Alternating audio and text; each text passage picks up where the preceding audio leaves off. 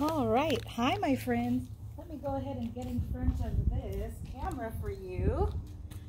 How are you all doing? We do have a different background. We are at the playground, although you have the playground behind you. Mrs. Gorospe is over here with a bag of water and some very sharp pencils to talk about what things are impossible. In our Bible story this week, Abram told God when he was praying with him, and he said, God, am I really going to have a baby with my wife Sarah? We're so old. It's impossible. It felt so impossible that even Sarah laughed in front of angels when they asked if she knew she was going to have a baby boy. Impossible things happen all the time with God's help.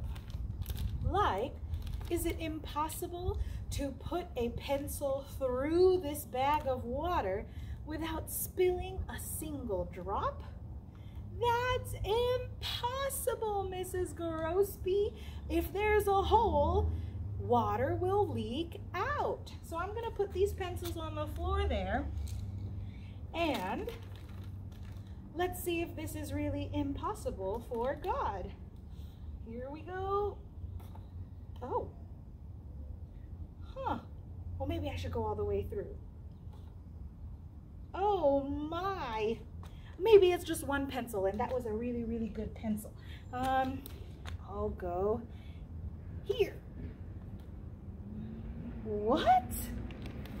Do you see any drops coming out of this bag, my dear friends? Oh, I'm sorry if I'm too close there. No, this is impossible. Whoa! No, I pushed some water out, but is there anything impossible for God? This is pretty awesome. I thought after poking all these holes that the water would just rush out, it would pop like a water balloon, but that's not what happened. We have to remember, who knows more about everything than we do? God does. And so, sometimes he knows more about the science of a water bag with the pencil stuck in it. It seems impossible because we think small. God says, oh, you silly humans, I am God. I created you. I created babies. If I say I want to bless you with a child, should Abraham and Sarah doubt that? Of course not. Nothing is impossible with God. Now, I'll give you the secret.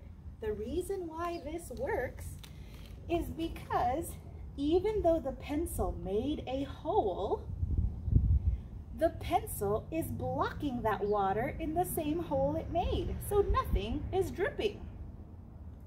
I bet we didn't know that before, so now that we do, we know this is possible.